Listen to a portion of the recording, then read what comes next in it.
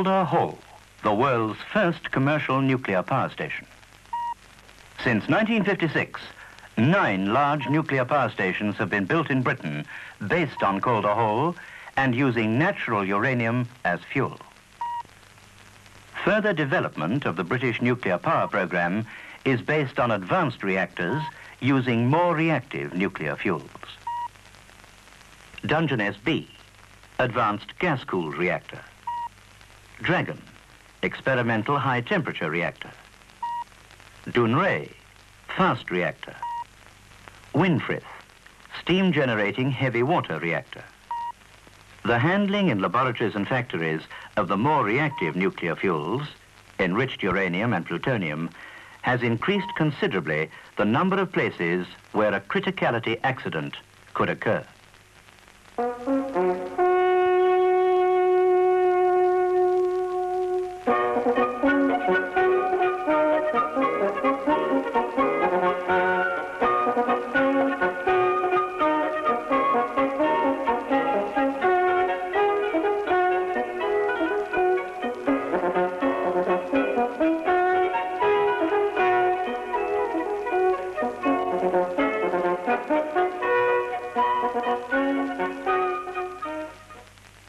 A nuclear reactor derives its power from a chain reaction within the core of nuclear fuel. Within the core, the conditions necessary for criticality have been deliberately and carefully engineered. When a reactor goes critical, atomic energy is released safely and under complete control. Radiation is absorbed by the shielding around the reactor, and the heat is carried away by coolants to produce electric power. But on most sites within the United Kingdom Atomic Energy Authority, there are places where fissile materials are handled outside the shielding of a reactor. In these places, criticality might conceivably occur by accident. A chain reaction could be started, this time without control, and with serious, possibly fatal results. Now, we're not talking about an explosion like that of a nuclear weapon. Such an explosion could never occur by accident. But from the moment of criticality, intense heat and radiation would be emitted. The intense ionizing radiation could be lethal to anyone in the close vicinity of the accident, and subsequent radioactive contamination could affect other parts of the plant. Any place where there is a possibility of such an accident is monitored and full emergency precautions are taken. The prevention of accidents begins much earlier, in the design of new plant to handle fissile materials. With advice from criticality specialists, the engineers and designers are able to reduce to a minimum the number of places where criticality could occur. These designs, with essential controls and checks, provide a framework for the safe operation of the plant. If criticality control is to be effective, however, everyone working with fissile materials must understand what is meant by criticality, how it can and why it must be prevented. For centuries, the atom was regarded as the smallest particle into which matter could be subdivided. The atomic weights of every known element were tabulated. Each atom was thought to be a minute, solid, indestructible sphere. Today, we think of the atom as a miniature solar system, with tiny planetary electrons revolving around a central sun, the nucleus. Even the nucleus is made up of smaller particles. Positively charged protons and neutrons which have no electric charge. These particles occupy a minute part of the volume swept out by the electrons. The basic particles of the atom are therefore negatively charged electrons, positive protons, and the neutrons. They can all exist independently of the atom and be used as missiles to break more particles off other atoms. The most effective missiles are the neutrons, but there's so much space inside an atom that a neutron may miss the nucleus altogether. With some types of atom, they just bounce off the nucleus and do no damage. Other elements, such as boron and cadmium, absorb neutrons harmlessly into their nuclei. One element is unique in nature, uranium. This has a rare isotope or chemical twin, uranium-235, which has 3 less neutrons in its nucleus than uranium-238, the common variety. The 235 isotope has this important property. A bombarding neutron can cause its nucleus to break up violently, releasing energy largely in the form of heat. The heat produced during nuclear fission can be used to generate power. To get a continuous output of power, the process of nuclear fission must obviously be sustained. Let us examine nuclear fission again. The bombarding neutron strikes the nucleus, which begins to split into 2. All the particles now redistribute themselves to form 2 new smaller atoms. These fly apart with tremendous energy, the energy which bound the original nucleus together. 2 or 3 neutrons escape, and these are capable of producing more fissions in other fissile atoms, thereby starting a chain reaction. But if the atoms are widely separated, as in natural uranium, the released neutrons are unlikely to strike them. If they are densely packed, however, as in enriched uranium, all the released neutrons can strike fissile atoms, releasing more neutrons until, at a certain concentration, the number of hits balances the misses. This is the moment of criticality. Beyond this critical point, as well as heat, intense and penetrating radiations are generated, depicted here as a blue glow. Uranium arrives at Springfields in the form of concentrate, only 1 step removed from the crude ore. This cannot possibly go critical because the fissile material is only present in such very small quantities. Large amounts can be handled, and the only hazard is its poisonous nature.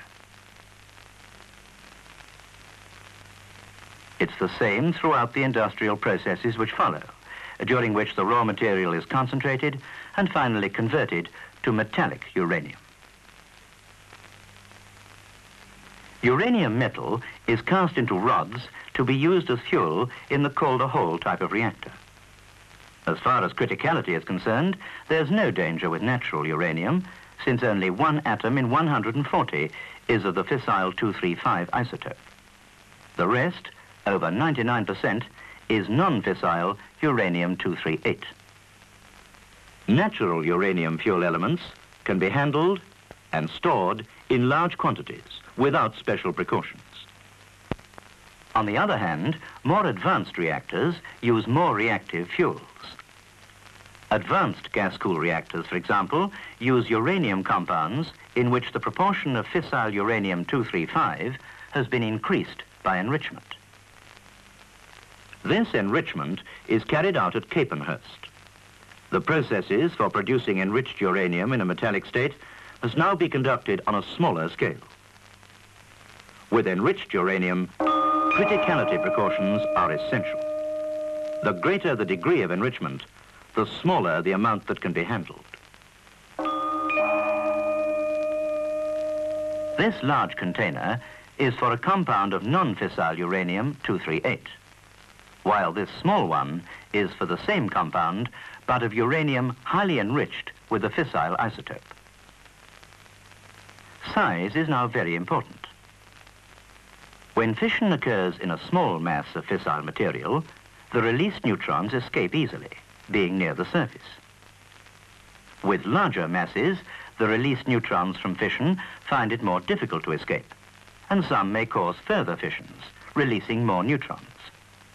Finally, they do escape, and the action peters out.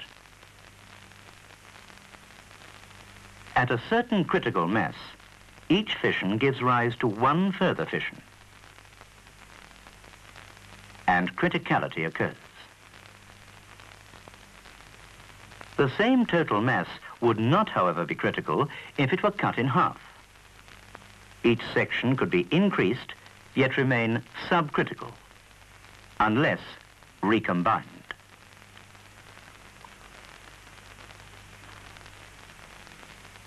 Here is a small piece of enriched uranium metal. It's only safe because it is small, and it's vital that pieces this size should never be brought into close proximity. This principle is well illustrated in this plutonium store, where the mass kept in each drawer is strictly limited and the drawers are well spaced. The wire mesh prevents material being introduced between the storage positions. An accurate record of fissile material in use is always kept. Careful accounting prevents the accumulation of a hazardous amount of fissile material by accident. When highly enriched metal is machined, all the turnings have to be weighed and as careful a check kept on them as on the metal itself. Stray neutrons are causing isolated fissions in this metal all the time, but it still cannot go critical because of its small mass. Subcritical masses may be in the form of rods, and their combined mass made either critical or safe by adjusting the relative positions of the rods. This method of controlling criticality is used in some designs of fast reactor. Inside the steel sphere of the Dunray fast reactor, the core of highly enriched uranium is no bigger than an oil drum. The core is surrounded by a blanket of natural uranium, which acts as a breeding ground for plutonium, a man-made fissile element. Totally enclosed inside a protective steel vessel, the core is controlled by moving groups of the fuel elements up and down. Plutonium itself is also used as a reactor fuel. It's more reactive than uranium-235, so it must be processed in smaller quantities to avoid criticality. But with mechanized procedures, the very small plutonium pellets can still be handled at relatively high rates. But mass control is not the only precaution. Notice how these tall, thin bottles are stacked one above the other. Criticality depends not only on the mass and concentration of fissile material, but also on its shape. Here is a sphere, the worst shape. But the same mass would not be critical if it was squashed into a slab. Now it has a much greater surface area. These slab tanks at Dunray employ this principle for the safe storage of highly fissile solutions. Stray neutrons will cause fission, but the released neutrons are more likely to escape without causing further fissions. With a slab divided into rods, the surface area is increased still further. The released neutrons find it even easier to escape, lessening still further the chances of criticality. Do you remember this vessel containing a highly enriched uranium compound? Its shape is entirely a criticality precaution. The shape of these natural uranium rods, on the other hand, is dictated by heat transfer requirements. These rods, in a variety of protective cans, are the fuel for graphite-moderated reactors of the Calder-Hall type. This model shows how fuel elements are packed into channels in a block of graphite. The channels can be seen clearly in this early research reactor called Beppo. The graphite between the rods acts as a moderator. It has the effect of slowing down the escaping neutrons, and slow-moving neutrons are much more likely to cause nuclear fission than fast ones. The neutrons released by the fission of one atom move so fast that they've usually passed the nuclei of other atoms before they've had time to cause a second fission. Suppose the neutron is represented by a golf ball, and the hole is the nucleus of a fissile atom. A fast neutron is not easily captured. On the other hand, a slow-moving neutron can be captured with comparative ease. In a similar way, slow-moving neutrons are much more likely to enter the nuclei of atoms in their path and cause fission.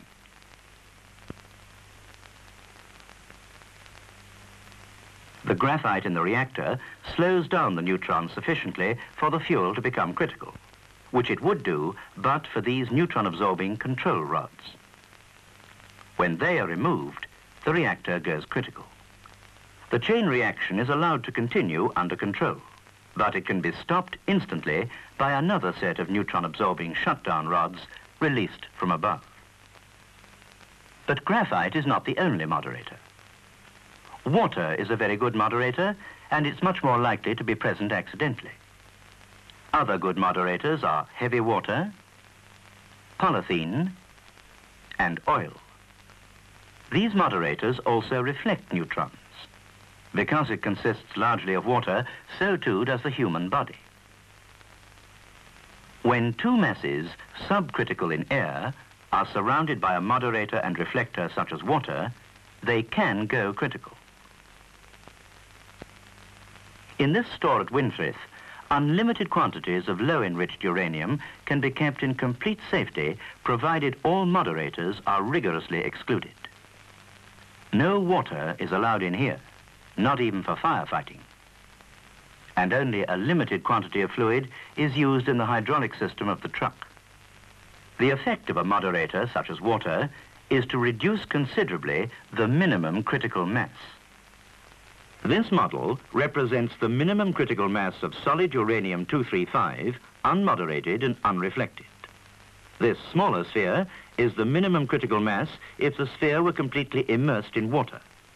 And this very small amount is the minimum critical mass were the uranium to be actually dispersed in water. With plutonium, the masses are even smaller. From left to right, the minimum critical mass of metal in air, in water, and dispersed in water. When fissile materials are transported, they must travel in special packages designed to International Atomic Energy Agency regulations. This ensures that even if the packages were involved in a crash or submerged in water, there would be no danger of criticality. Water is the worst moderator likely to be encountered accidentally, but in a nuclear plant, other moderators may be present. Oil is a good moderator. Fissile material must therefore not be allowed to accumulate in it. In the case of these pumps, a number of safety precautions have been employed. 2 small pumps are used, not 1 large one. Guards are used to keep the oil in the sumps apart. Notice that a distinctive color is used to prevent confusion with these brown pumps employed in another part of the plant. But that is not all. Suppose someone were to try to connect a yellow pump in a brown area. This is what would happen. It just can't be done. Here, an unsafe situation is prevented by the use of non-mating flanges. Solutions can go critical in unexpected ways. Evaporation of a dilute solution can concentrate the fissile atoms. The effect, of course, is only simulated here. Dilution of a concentrated solution could well mean that a good moderator is being added. A solution may be safe in a cylindrical vessel because of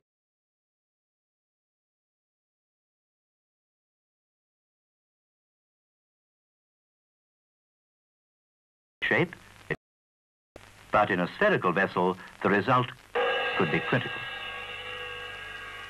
Process and research plant, designed to store and carry fissile solutions, often has its own characteristic appearance.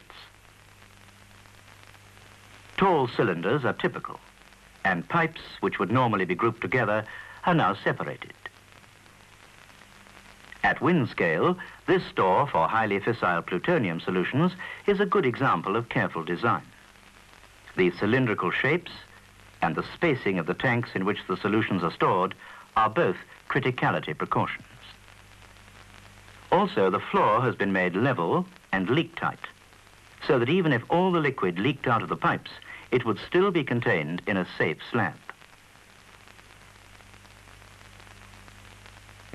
At Winfrith, a monorail is used to supply fuel elements to a number of research reactors. With different fuel elements in use, complicated interactions would be possible if the fuel elements ever came close together. This situation is prevented by using a single track. Automatic trips on the monorail car isolate any section which contains a fuel element. Remember that criticality depends on many factors. The most important are mass, shape, concentration,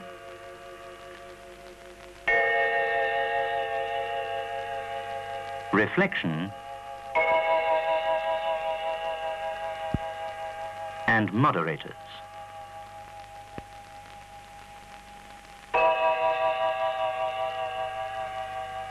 So that none of these factors be overlooked, before any plant is operated or any process changed, criticality clearance must be obtained. First, the operating management draws up a description of the proposed operation. Then a criticality specialist prepares a nuclear safety argument to demonstrate beyond all reasonable doubt the safety of the operation.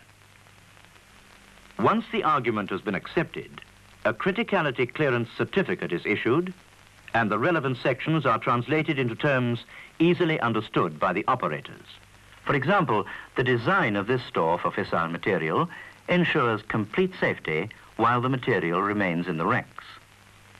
Conditions contained in the criticality clearance certificate govern the removal of fissile material from the racks and thereby ensure that a critical situation cannot be created. A similar procedure is used in the field of research. No experiment involving fissile materials may be conducted until criticality clearance has been obtained. And finally, all operations are subject to independent inspection to assess the overall precautions taken to prevent accidental criticality. But whatever precautions are taken, there still remains the human element. The criticality clearance procedures, the efforts of designers and management are valueless without the cooperation of all those involved. This cooperation is essential if mistakes are to be avoided. Criticality accidents have been reported in other countries. It's your job to see that one never happens here. Understand the problems, obey the rules, and if you have any doubt, seek advice.